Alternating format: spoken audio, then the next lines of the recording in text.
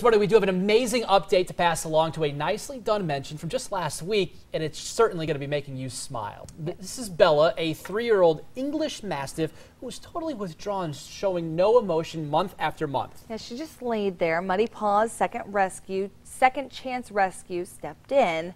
They found a potential home for Bella and moved her in on a trial basis, and look at her now. Oh, there is another dog in the home, and it was the spark that Bella needed. That is so cute. Bella's new name is Charlie. She was around other dogs before, and it didn't help, but oh my gosh, she's enjoying it now, isn't she? Her tail is certainly wagging, and she looks like a totally new dog. pup. Yeah. That's fantastic.